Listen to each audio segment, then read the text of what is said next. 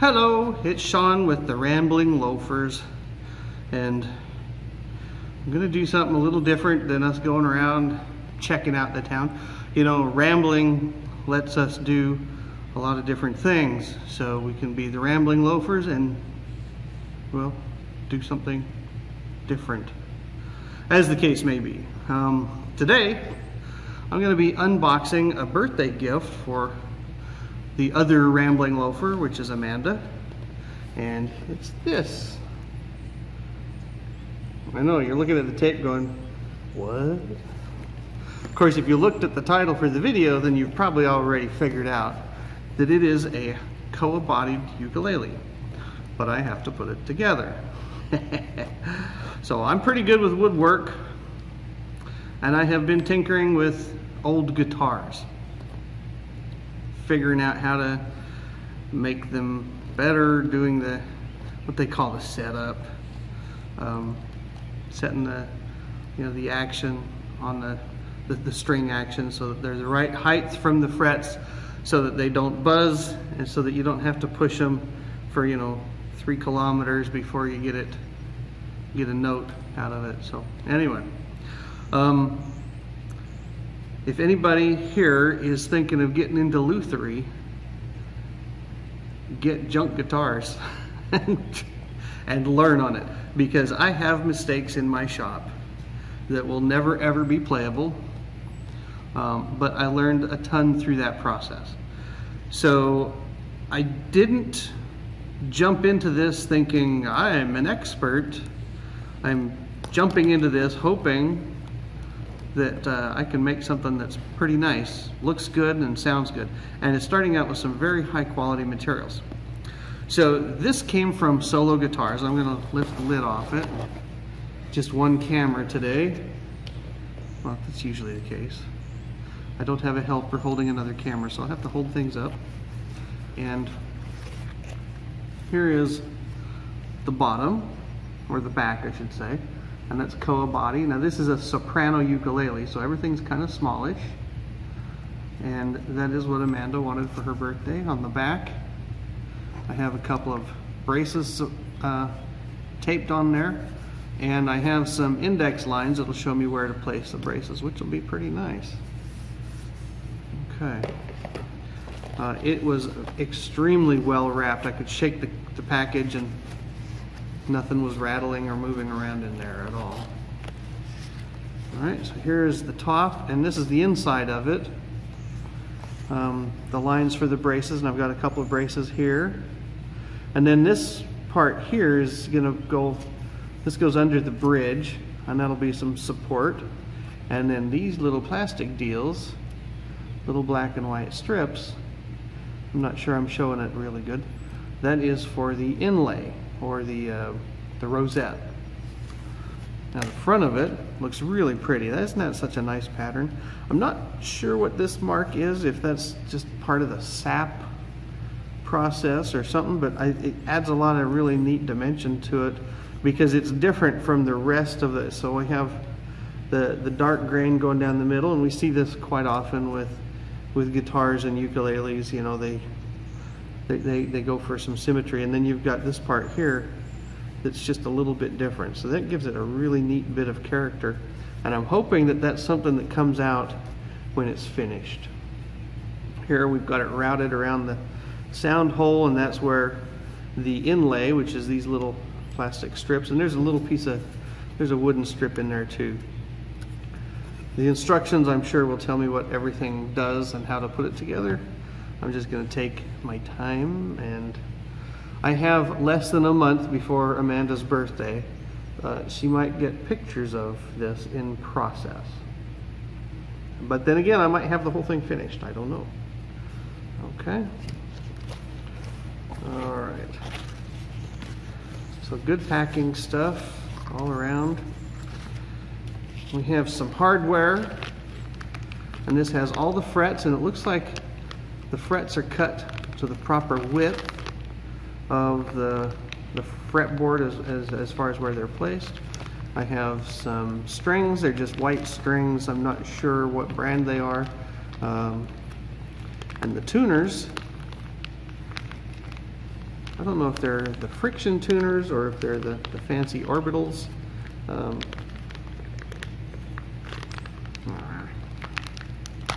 Don't tell my dentist I did that. He'd probably be... You always think that the dentist would be upset when he sees you doing that. They're not. It's money to them, right? Oh, look at that, another tooth fixing job. I'll fix that guy's teeth.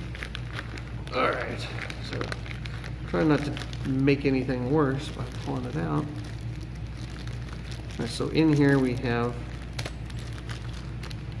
let me show you what I'm doing, right?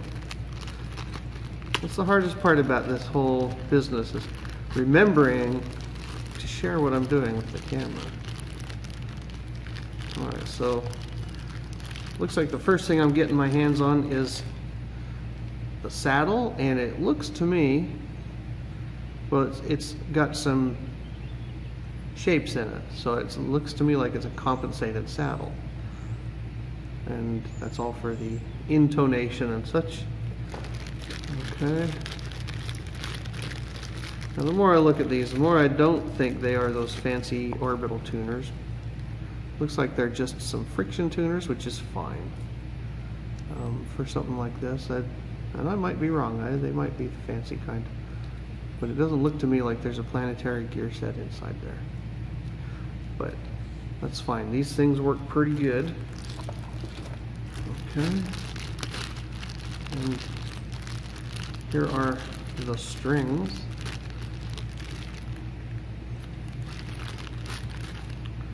And I'm pretty good at figuring out what string is what when I'm stringing it, but before then I couldn't sit there and say, I couldn't sit there and tell you this is the G and this is the C. So the C string is pretty obvious. So yeah, it feels like just a normal friction tuner. If your friction tuners are losing tune, you just tighten the bottom of the end screw, and that'll tighten them up a bit. Nothing comes out easy. This is a nice little piece of wood. This looks like rosewood. This is the bridge, and there are these little cuts, these little slots, these little holes in there, and the strings will just tie a knot in the end of a string, and then hook it in there, then pull it tight. And then the saddle goes in here. I'm not sure what direction it goes. I've never worked with compensated saddles on a ukulele before. Alright, and then the nut.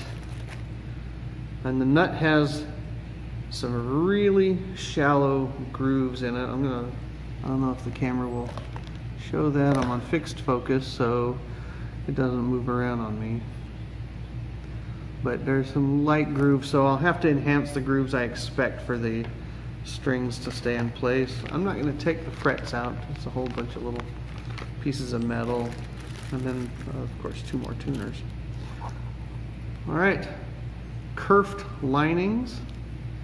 These are what goes around the inside of the body of the guitar. So, of course, the ukulele or guitar is curved, and these will bend to the curve. All right, the fat side will go toward the top of the ukulele, so it'll glue in like that, and that adds the strength that it needs. So I've got a couple pieces of that. I've got a couple little short pieces, several long pieces. So I need enough for both the front and the back. All right, bubble wrap. Save that for later.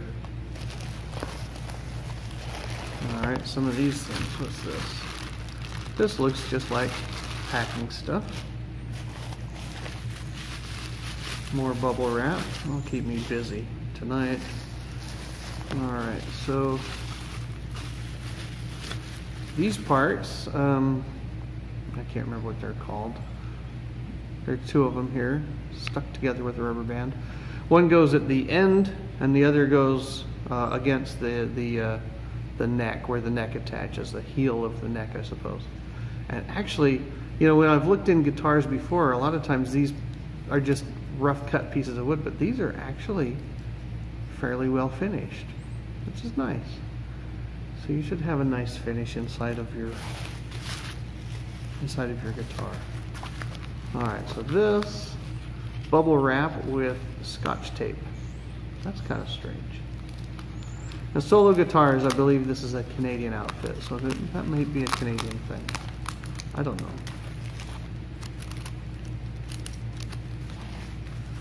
All right. I know you're not watching the video to see me fight with tape, are you?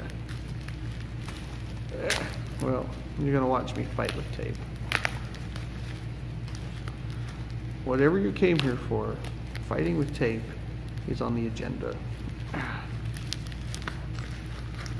gonna bite it. Okay. More money for my dentist. Isn't that right? Okay. So these are the sides, and these are pre-formed. There's two of them, and they'll go together, and you can see the rough dimensions there, and there's some bending that'll have to happen. I'm going to do it under controlled circumstances and inside. So, oh, here's a cool thing. I didn't notice this before. Look at that. It's thinner here than here, so this is going to be a tapered body. And it indicates which is the top and which is the bottom. So the bigger part of the body of the uke will have a deeper depth. That's it. I'm eloquence, right? And then the top part will have a less deeper depth. Okay. All right. Enough with eloquence. And here, all right, we get this tape, this stuff out of there, and I got some blue tape that I use from hanging my green screen. I'm not really at the beach. It just looks like I am. You guys probably figured that out, right? I mean, you can probably hear the air conditioner in the background.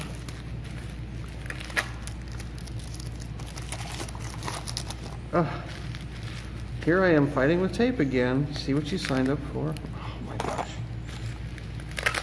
It's a Canadian plot, that's what it is. The Canadians are trying to confound us with Scotch tape. And I started popping bubbles in the bubble wrap. Maybe I should have got some scissors. Oh well. Alright. Alright, so this has two parts in it. Oh, they are so pretty. And they're rubber banded together for the shipping.